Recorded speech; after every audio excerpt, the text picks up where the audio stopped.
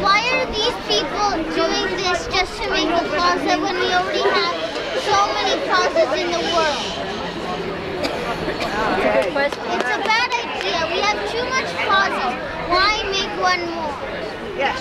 Right. Say it again. Why make one more plaza when we have so many in the world?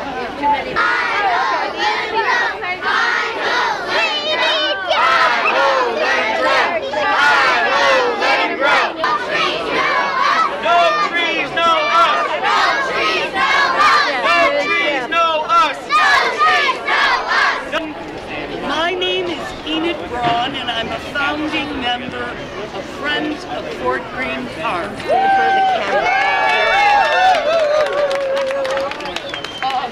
We have been asking for over 2 years for the Parks Department to go back to the drawing board on this plan. I do have some exciting news.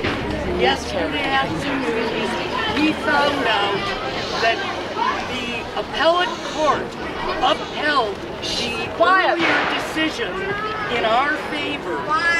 For the Parks Department, they have to release a report on the park that was done in 2015. So when we got it through a series of Freedom of Information Act filings, we got things back redacted. They look like CIA reports, you know what I mean? And so we sued. First the Supreme Court judge ruled, then the Parks Department appealed rather than give it to us. But yesterday, a four-judge panel ruled unanimously in our favor.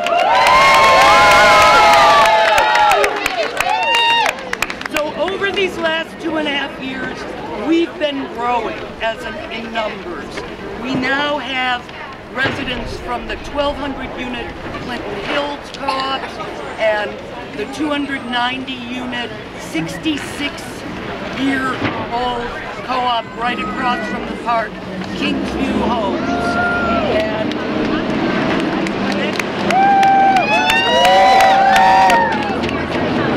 many of them are here, and a series, so many of them are here, and different people are going to speak to the different aspects of why we oppose this plan. We're here to ask Lurie Cumbo to stop the plan. She has the power, and we invite her to come down and talk to us.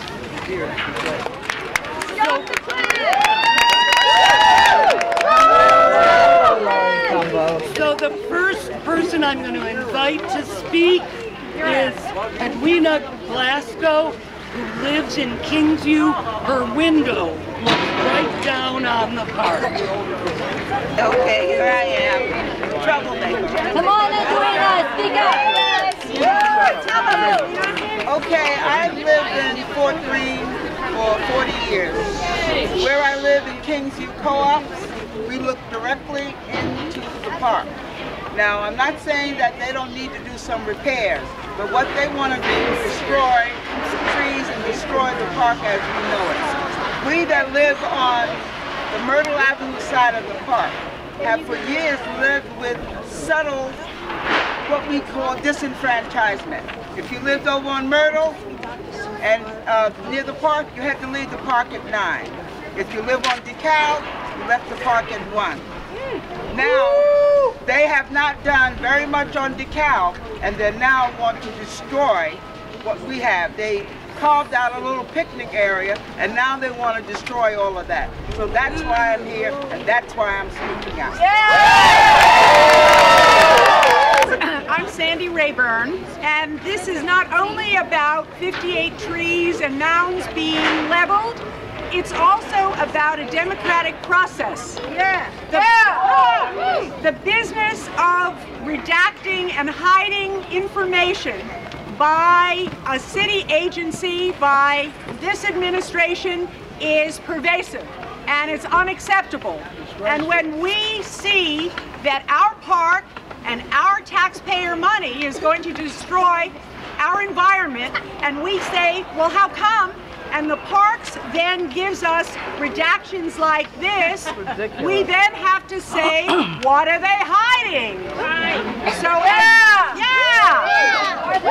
What are they hiding? So we continue to foil, and as Enid said, we are at a point where the Parks Department is going to have to show us the money. Yeah. Show us what it is that they are hiding.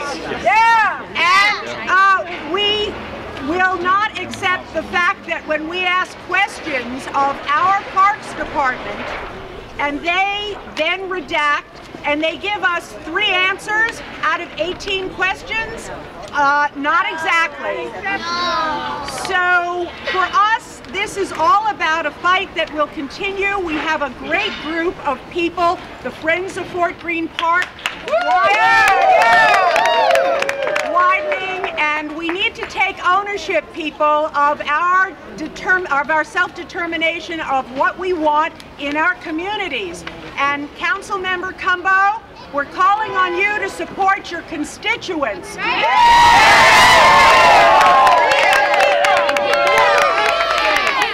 never asked for this, and we don't want it. Fix the cement, fix the lighting, fix the toilets, fix the steps, but don't give us a bait and switch with our money. Hi everyone! Thank you for coming to our rally. When thousands of people voted online for the funding to improve Fort Greene Park, the Parks Department told us they want to turn hardscapes into greenery. The year after the vote, they delivered a cement plaza.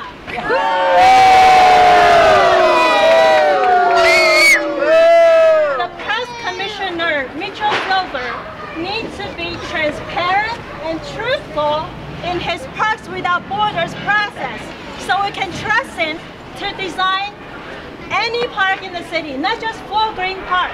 Fight for our trees. No to a plaza. No to the plaza.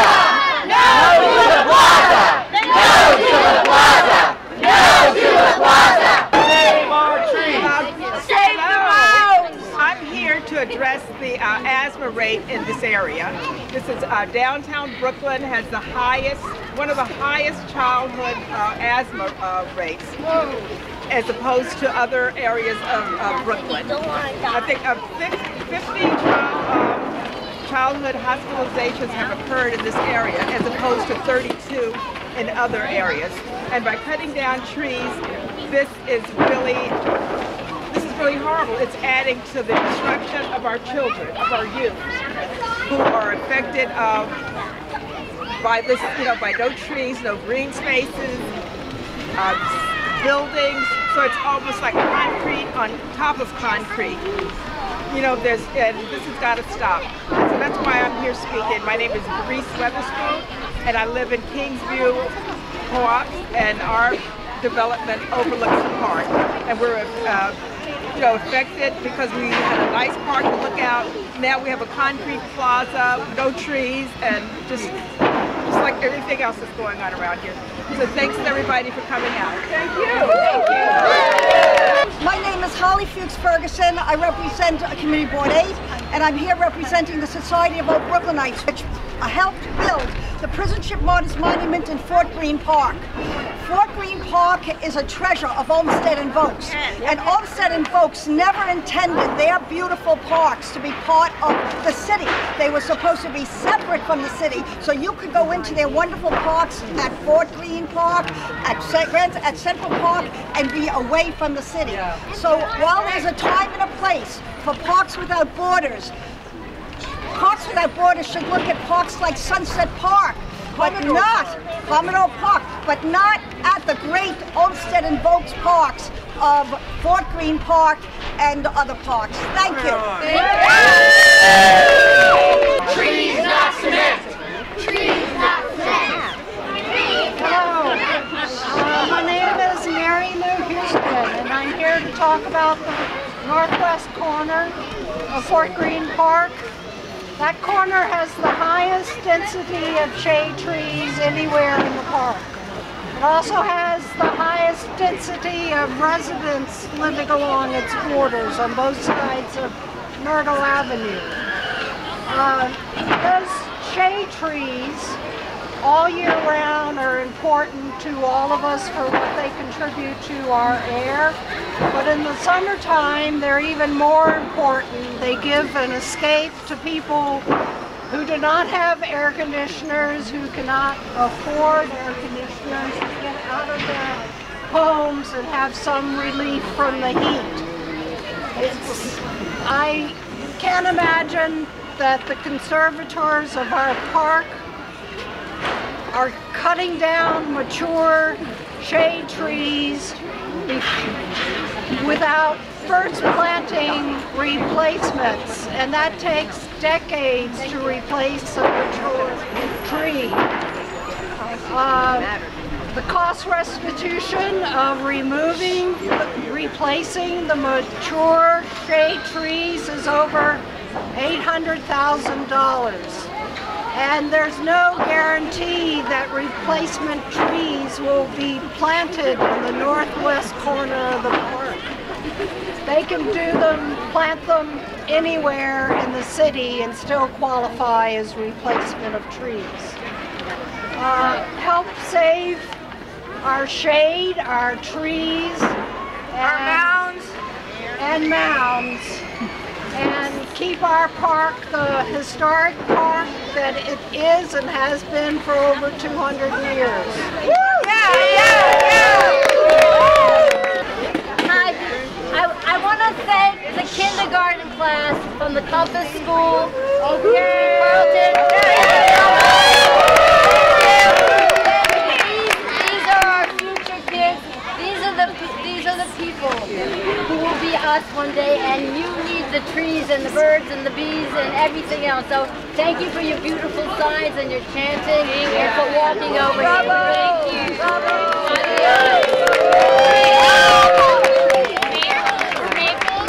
So this is a little nerdy, I apologize, but you all know 16-year-old environmentalist Greta Thunberg. Greta said, we need to panic. You cannot be a little bit sustainable. And so that's what we're looking at now. Yes, we need to panic. Large trees are one of the most important ways to protect our environment. If we're going to continue as a species, we need large trees. We need large trees! We need large trees! We need large trees! We need large trees! We need large trees! We need large trees! No. Okay. We'll keep you. We're happy to keep you. We need large tracts of earth to absorb water runoff, and so we need to stop the slaughter of the large trees and the removal of the mounds. They're really important for our environment. Yeah!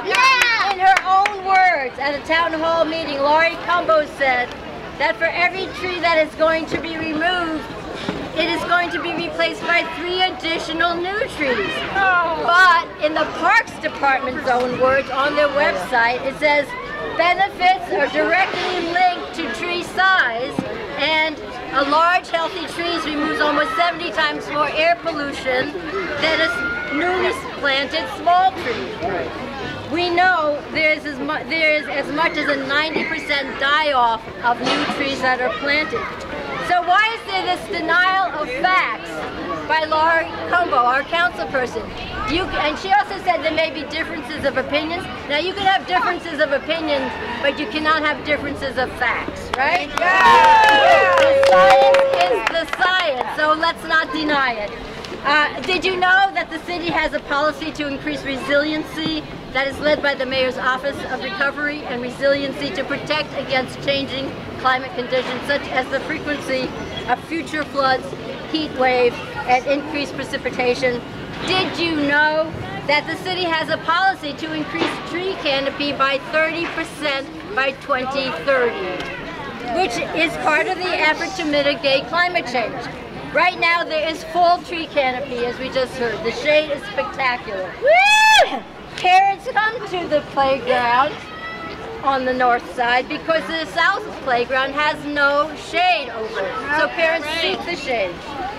So how did we get here? How did we get to a place where the Parks Department plans to cut down 40 to 64 trees and add 43 feet of hardscape ground, and then replace those trees with saplings that are the size of a baseball bat? And I wish I had a baseball bat here so you could visualize that, but that's not very big. So how does this remodeling of the park coordinate with New York City's policy to increase storm resiliency? Removing the 2 earthen mounds removes important land that absorbs rain and removes carbon from the atmosphere. And did you know that 1 tree can save the city as much as $450 a year by reducing energy use, stormwater runoff, and by removing air pollutants and carbon?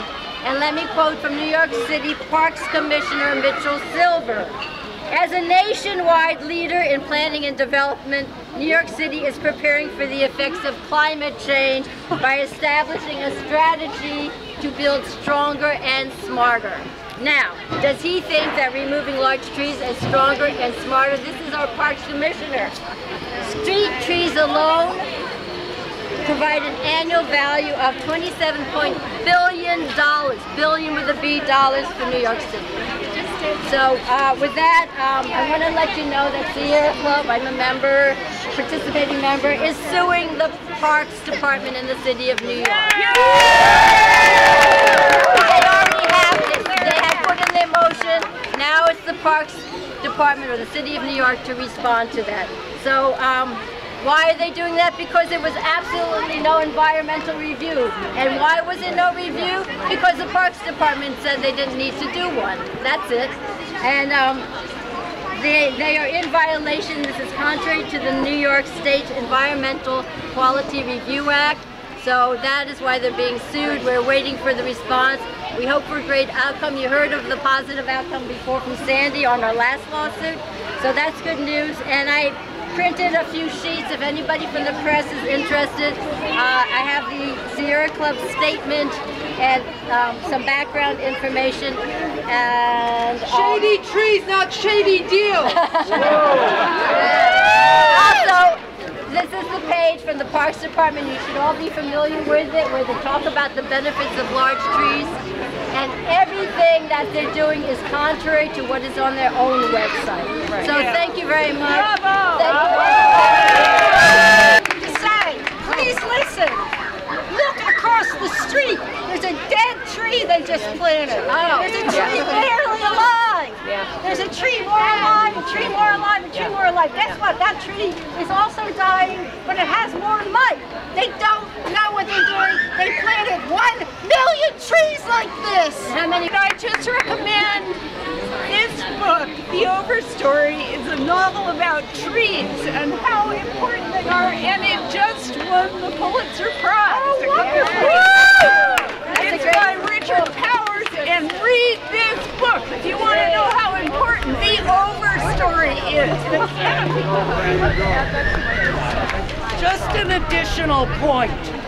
From the standpoint of transparency, why are citizens forced to file repeated Freedom of Information Act requests and then sue to get answers to simple questions like, how many trees are you cutting down?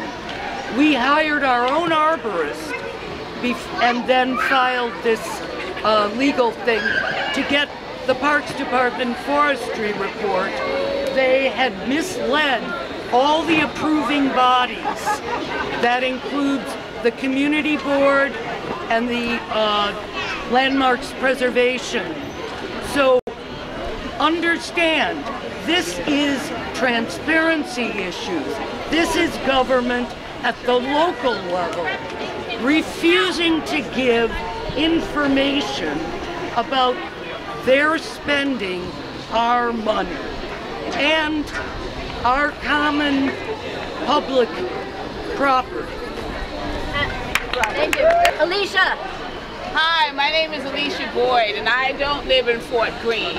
I live in Crown Heights, Flatbush. And we are too fighting for our green spaces there.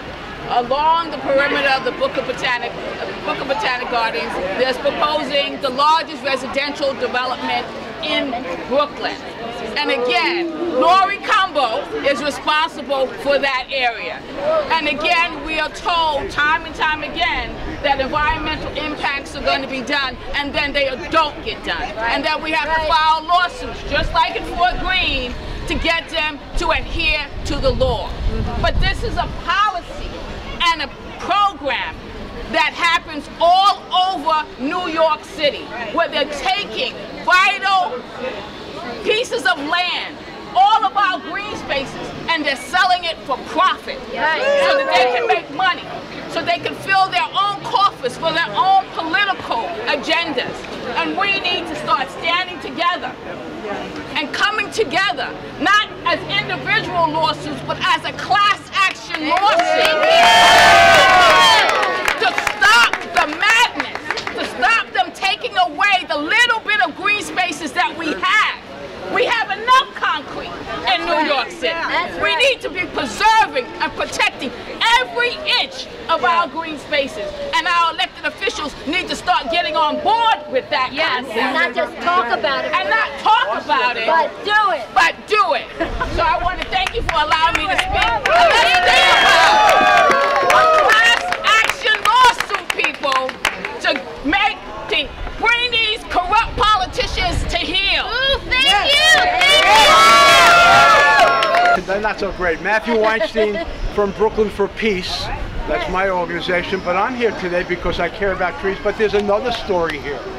There's a story about, oh, our city is broke, we have no money, but they have $3 billion for Amazon to come in. They have billions to make neighborhoods nice so that the new developments will look nice and pristine for the gentry that are moving in. But other neighborhoods, and somebody alluded to Myrtle Avenue, that gets none of the funding. So the question is, where are our tax dollars going? Why does the city plead poverty? Today, I posted a picture on my Facebook page of overflowing trash barrels in that gem of Brooklyn, Prospect Park, that does not get the attention that it deserves. It does not get the funding that it deserves. It is an absolute jewel that should be preserved. It should be well funded. Instead, they have to go to private corporations to get pittances for it. And meanwhile, the sidewalks deteriorate, the trash. This was midweek, mind you, not after a busy weekend. Sorry, we don't have the staff. Well, how about taking the $10 million that's going to some contractor for cement, and some fancy designer to design this plaza, and hire, you know, 700, 1,000 new park workers at middle-class union wages that will enrich our communities, and they'll be able to clean our parks and our streets. That's what it's all about. Wrong priorities. And we've got to tell the mayor, and we have to tell Lurie, what's the story? We need you to speak out now. Lurie, what's the story? We need you to speak out now. Lurie, what's the story? We need you to speak out now. All right. Bravo! Thank you! Thank you all. You want to say something? You sure? Say hello. Is it? Thank you. Is it?